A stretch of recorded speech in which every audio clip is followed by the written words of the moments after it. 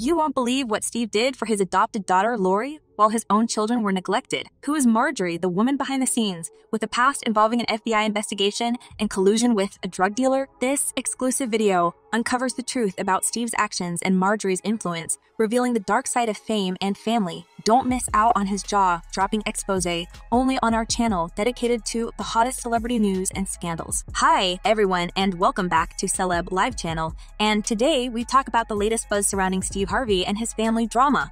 Apparently, Steve has been accused of neglecting his biological children in favor of his adopted daughter Lori, whom he treats with unwavering affection. But did you know that Steve's wife Marjorie has an interesting history of her own? She was investigated by the FBI for possible collusion with a drug dealer, which only adds fuel to the fire of the ongoing rumors about their relationship. Despite all this drama, Steve still manages to maintain his career as a successful talk show host and comedian, and his fans remain loyal and eager to hear more about his personal life. So stay tuned for more updates on this ongoing saga, only on our channel. Many insiders have recently reported that Brandi Harvey, daughter of Steve Harvey, is speaking out about her father's hypocritical behavior. Brandi has expressed concerns over her father treating Marjorie's children better than his own biological children. She has also revealed some shocking family secrets that will leave you in awe. Despite portraying himself as the perfect husband and father, Steve's behavior towards his own children suggests otherwise. While Marjorie and Lori may think highly of him, Steve's biological children have a different perspective. It seems that Steve is unable to handle the chaos that exists within his family, particularly between his 3 adopted children, his wife, Marjorie, and his 4 biological children. Despite always having a solution for family matters, Steve appears to have no answers when it comes to his own family issues. He openly admits to favoring Marjorie's children over his own, which has caused tension between his children. What's concerning is that despite this ongoing drama, Steve has done nothing to intervene or try to mend the broken relationships amongst his children. It seems that he is not concerned about his biological children's feelings at all. As Brandi Harvey points out, he doesn't even attempt to conceal the fact that he prefers Marjorie and her children above his own children. It has been reported that Steve's children are envious of Lori due to the apparent favoritism she receives from him. While Lori basks in Steve's attention, the other children must fight for the occasional scrap of affection he tosses their way. According to a source, Steve has adopted Marjorie's children and loves them as his own, but this has caused tension amongst the Harvey clan. Resentment has built up amongst the siblings, especially towards Lori, who is the most well-known of Steve's children and has a high-profile love life. Now, it's no secret that Steve favors Lori above his other children. It's evident to anyone who watches the family dynamics that he treats her differently and speaks about her more frequently than his other children. It's easy to forget that he has other children besides Lori, given how much attention he gives her. While I am not a member of the Steve Harvey family, it's clear that the favoritism he shows towards Lori has caused considerable strife amongst his other children. One can only imagine the pain that Steve's other children must feel, watching their father shower Lori with attention and neglecting them. It's hard enough to deal with a parent's favoritism, but it's even harder when it's on public display. It's no wonder that the tension amongst the Harvey clan has reached a boiling point. What's truly unfortunate is that Steve doesn't seem to realize the harm that he's causing with his blatant favoritism. By prioritizing Lori over his other children, he's not only damaging their relationships with each other,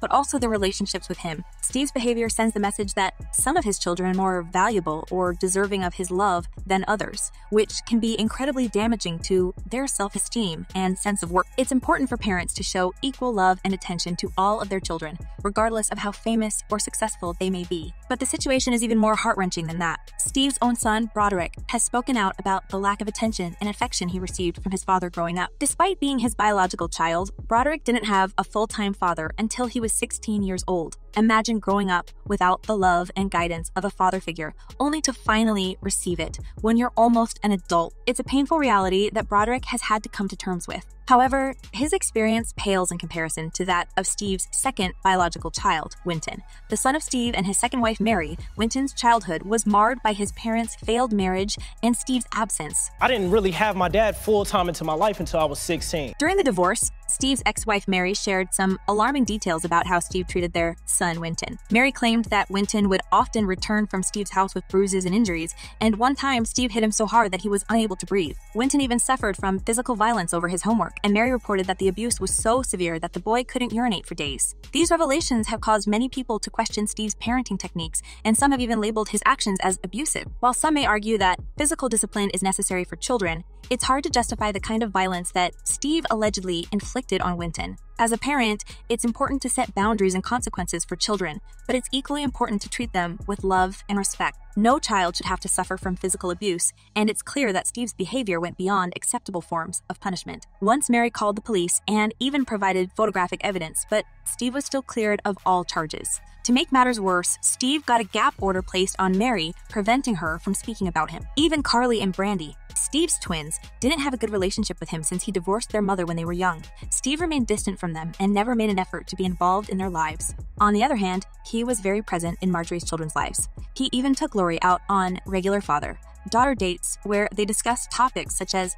dating and other similar issues, which he never did with his own daughters. As Lori says furthermore, during one of our yearly father-daughter dates at my favorite Japanese restaurant, you started talking to me about men and how you've always been there for me and would continue to be there for me no matter what, showing me unwavering support. Despite having a father figure in her childhood, Steve's actions towards Lori are commendable, but he should have been providing the same level of attention and care for his own children. However, it becomes more complicated because Brandi believes that Marjorie forced Steve to leave his children. Marjorie's background is quite interesting, as she and Steve first met when he was a struggling comic artist, but she wasn't interested in that lifestyle. Eventually, Steve had enough cash to marry her, but during this time, Marjorie had an affair with an unidentified man and divorced her previous husband, Jim Townsend, a drug dealer. She was even investigated by the FBI for possible collusion with Jim's narcotics network, but was later cleared of all charges. After marrying Steve, Marjorie made him adopt her children and prioritize them over his own.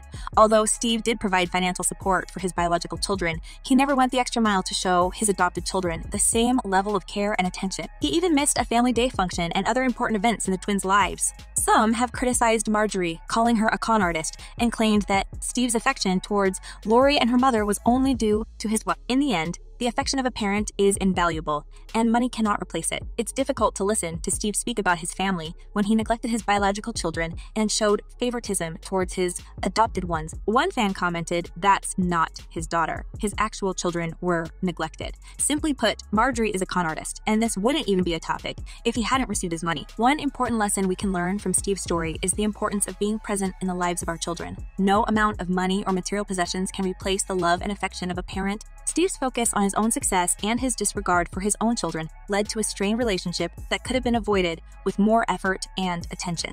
As parents, we should strive to create a balance between our careers and family life and prioritize our children's needs and well-being above all else. It's also worth noting that the complexities of family relationships and dynamics can be challenging and difficult to navigate. In Steve's case, his choice to adopt Marjorie's children and prioritize them over his own biological children is controversial and raises questions about his motives and actions. While we may not fully understand or agree with the decisions of others, it's important to approach these situations with empathy and understanding. Ultimately, we can all learn from Steve's mistakes and strive to be better parents and family members in our own lives. Thank you for watching this video on the complicated family dynamics of Steve and his children. I hope it has provided some insight into the importance of parental affection and involvement in a child's life. If you have any thoughts or comments on this topic, please feel free to leave them in the comment section below.